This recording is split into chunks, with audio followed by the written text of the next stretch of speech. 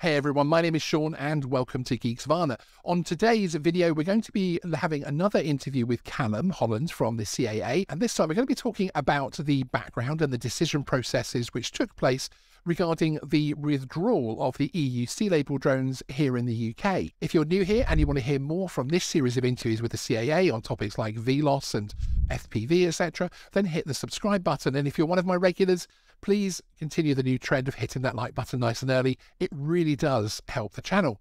Let's get on with it. Okay, up next, we're going to talk about another hot topic, which has been, particularly within the hobby, has been something which a lot of people have been somewhat confused about, somewhat frustrated about, which again, I think is partly down to misunderstanding of the process, but is sea labels and the fact that we're not going to be able to, beyond the law change coming, we're not going to be able to use EU sea label drones within the UK. What was the process in terms of, I suppose a large part of the hobby feel like they've missed out on something here. Is that the case? Yeah, I don't necessarily think so. You know, as I've mentioned before, I'm a member of the referential committee, and I have been since I was about 12 years old. And you know, if we look at some of the additional provisions we've been provided in the open category over the past couple of years, especially sort of the sub 250 world, but those were provisions that simply weren't available to us prior to that.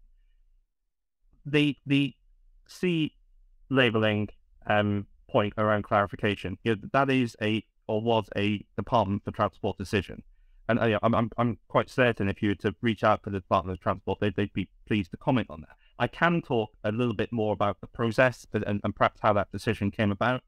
You know, we all are fully aware of the consultation that we ran, I think, earlier in the summer, and we provided that consultation response document on what people said. You know, clearly that there wasn't the question there around, would you like to see the continuation of the EU sea label scheme? There is a bit of a bigger picture situation here when we're talking about sea labels. It's unfortunately not as simple as just simply allowing the use of a European sea-labelled RPAS UAS being flown within the United Kingdom. So some of the protection that comes with class-marked UAS is not just at the point of manufacturer, but processes put in place by the nation states to ensure the compliance with those manufacturing standards and import and export as well. So there's organizations like conformity assessment bodies, market surveillance authorities that countries have to put in place to support a class labeling scheme. And it's around product standards. So it wouldn't have been as simple as, well, we will accept European sea-labeled UAS within the UK.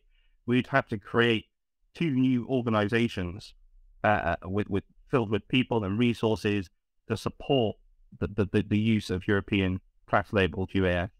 So unfortunately, on face value, it may have just seemed, why can't you let us do it? That there's a lot of things in the background that are required day to day to enable a class-marked UAS-based market within the United Kingdom.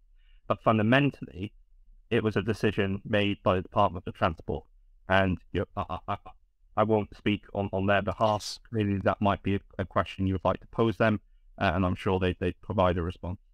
Okay, so but in terms of the technical side of things, where we sort of get the headlines again of the sort of last minute U-turn and that type of comment online, it isn't necessarily a U-turn, but more really I always saw it as a closing of a loophole from the point of view that we were only intended to use the EU sea label drones until the UK bodies were in place. The specific ones which you're talking about, and of course once we know that we're not going to be having those bodies because we're going into a review process as per the public consultation, then we end up with a situation where we can't continue using the E-label. So it was kind of more a loophole closing than a U-turn in general direction, wasn't it, as such?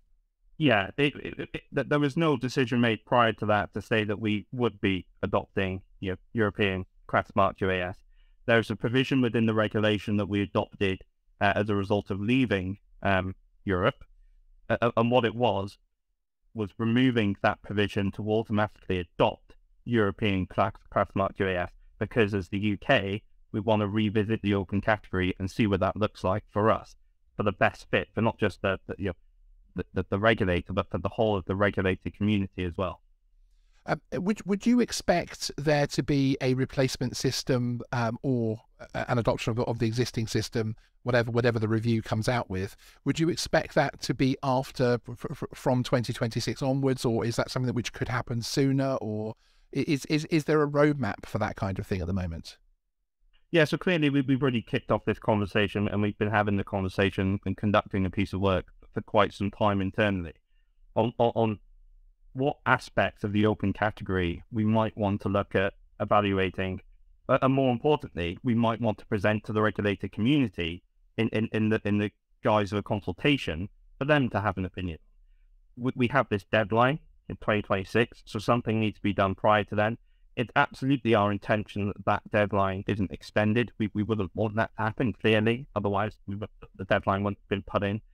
So, I would be hopeful for some consultations around the open category and a reevaluation of the open category, not just sort of the class marking side of things, in 2023 and 2024.